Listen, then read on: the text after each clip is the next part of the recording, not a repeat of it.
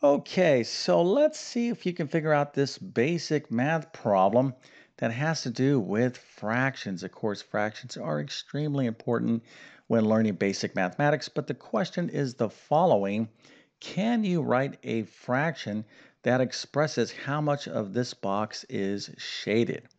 Okay, so that is the question. Do not use a calculator, but we need to make a couple quick assumptions here. We have to just assume that this is a square, and inside the square are little equal distance squares. In other words, all these squares are the same size inside of this bigger square. All right, so that's the question. Again, do not use a calculator, but if you can figure this out, go ahead and put your answer into the comment section. I'll show you the correct answer in just 1 second. Then, of course, I'll show you exactly how to answer this question. This is not that difficult. But before we get started, let me quickly introduce myself. My name is John, and I have been teaching middle and high school math for decades. And if you need assistance in learning mathematics, check out my math help program at tcmathacademy.com. You can find a link to that in the description below. And if this video helps you out, or if you just enjoy this content, make sure to like and subscribe, as that definitely helps me out. Okay, so one more time, we want to write a fraction that represents how much of this box is shaded. Let's go and take a look at the right answer. The correct answer is 3/8. All right, now how did you do? Well, if you got this right, let's go and celebrate by giving you a nice little happy face, an A plus, a 100%, and multiple stars. You can tell your friends and family that indeed you still remember how to do basic fractions. And, they probably won't be that impressed with that. But for some of you, I think this is very impressive because a lot of you may have been out of school 10, 20, maybe 50 plus years. And if you've been away from basic math for a while, you tend to forget a lot of things. So if you didn't get this problem right, definitely don't feel bad. My videos are not designed to make anyone feel bad. So let's just go ahead and review this stuff. I'm pretty sure all of you out there will be like, oh, yes, I remember this way back from 1972 or something like that. For me, it was like 1970. Well, I would probably say 1975, 1976. All I remember is that my first grade teacher was smoking right outside the classroom. I think we were probably giving her a tough time. Anyways, I digress, but let's go ahead and get into the problem. All right, so we are talking about fractions. And in simplest terms, a fraction is a representation where we want to kind of express a part out of a whole. Okay, let me go ahead and give you a little bit easier example than this right here. Let's think about a pizza because who does not like pizza? And we're going to split this pizza up in four ways. I know those are pretty big slices, but this is going to make my example a lot easier. Okay, now let's say that you're going to get one slice out of this four slices in this entire pizza. What would be the fraction that you can write here? How much of this friction, or how much of this pizza, excuse me, are you going to get? Well, you would get one out of a total of how many? Well, one, two, three, four. So the whole, there is four slices total, and you're going to get one part out of the entire four slices. Okay, so the correct fraction here would be 1/4. Now, that fraction also has a decimal equivalent. If you take 1 and divide it by 4, let's suppose in your calculator, but most of you probably know that's 0.25 as a decimal, and you can even turn this thing into a percent by multiplying by 100, and that's 25%. So you would get 25% of the pizza, or 1/4 of the pizza, or 0.25 of the pizza. Okay, so real simple numbers, and I suspect most of you out there are like, yes, I know that stuff, Mr. YouTube Math Man. Let's proceed with this problem. I hear you. Let's go ahead and figure this out. All right, so what we want to do here is, again, we want to write a fraction that represents how much of this box is shaded. So we need to figure out what part of the box is shaded. So how can we do that? Well, intuitively, you're probably saying, well, should we just count up how many of these boxes are shaded? You would be absolutely right. But then again, too, we need to figure out how many total boxes we have. Okay, so let's go and do that right now. All right, so let's just start off with how many total boxes we have. So we can see we have one, two, three, four, rows here, or columns, excuse me, and we have four rows. So we have 4 by 4, 4 rows, 4 columns. Pretty easy to determine that we have 16 total little boxes here, or 4 times 4. So that's our total 16.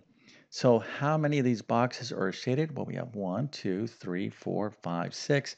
So six are shaded. So what do you think we're going to do next? Well, if you're thinking that we're going to express these two numbers, the total and the part, as a fraction, well, you would be absolutely correct. So let's go ahead and take that next step, which of course is having you quickly subscribe to my YouTube channel. I need your support. I teach from basic math, like what I'm talking about here, to advanced math like calculus and everything in between. And each one of these videos, for me is a labor of love. So it doesn't make a difference what level of math you're at. If you're interested in learning mathematics, what you need is hopefully a teacher that doesn't bore you to death. I know I'm talking right now, and you're probably saying, "Come on, Mr. YouTube Math Man, you're doing what you always do. You're boring to me to death. Just get back to the problem. Stop with your little commercial." Well, listen, this little commercial is how I keep this channel going. So please consider subscribing. It's so easy. Just hit that little button, and if you're going to do that, go ahead and hit that notification button as well, so you can get my latest videos. Thank you so much. Now let's go ahead and finish up this little problem. Okay, so here's our fraction. So we are thinking in terms of part out of the whole. Okay, so what part of this big box? Okay, how many of these little squares were shaded? Well, that would be 6. And how many total boxes do we have? That would be 16. So you want to express that fraction 6 over 16. Now, if you had this as your answer, I would give you like an A, but maybe like an A minus, because you always want to simplify fractions. Okay, you never want to leave a fraction like this, 500 over 1,000.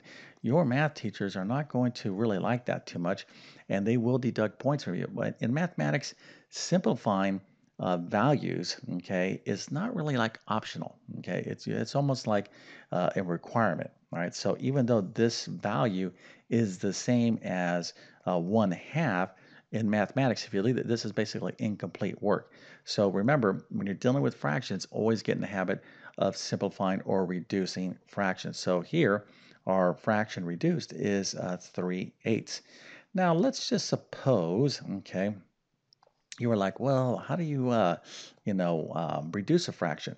So some of you just intuitively can say, well, this is equal to 1/2. But really what's going on here, just a real fast review, because we are talking about basic math. So what's going on when we are reducing a fraction is the following. So let's think of 6. Let's think of 6 in terms of a product. How about maybe like 3 times 2? Okay, 3 times 2. And now let's think of 8 as a product. Okay, how about maybe 8 times 2? All right, so 8 times 2 is, I'm sorry, 16 as 8 times 2 and 6 as 3 times 2. Because what's going on when you are reducing or simplifying a fraction is really you're thinking about the factors of the respective numerator and denominator, and you're on the lookout for like factors. Okay, things that are separated by multiplication are factors. Okay, so if I can find the same factor in the numerator and denominator, I could cross cancel these, and what is left is the simpler version of that fraction. Okay, so that's really what's going on here. So of course that is 3/8. All right, now if some of you are saying, yes, I know this stuff, Mr. YouTube Math Man, but basic math, and it's been a while. Well, listen, I have the perfect little course for you. Actually, I have two courses for those of you out there that want to learn foundational basic mathematics, or maybe you want to kind of relearn math, but you have to start with the basics, which of course is a good idea. So in the description, you'll see two courses.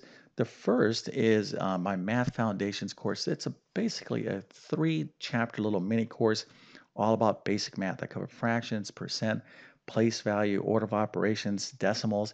I mean, you'll get really up to speed on all the stuff that you forgot way back in elementary and primary school. But this stuff is critical, okay, for you to build, additional math skills. So if you want to go beyond basic math and maybe learn algebra, geometry, and some basic trigonometry, well, then check out my Math Skills Rebuilder course. I teach you everything in this course.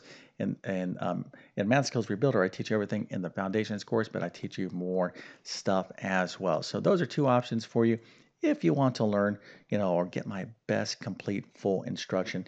Because basically, the way you don't want to learn math is by just watching a tutorial here, a tutorial there, a little video here, a little video there.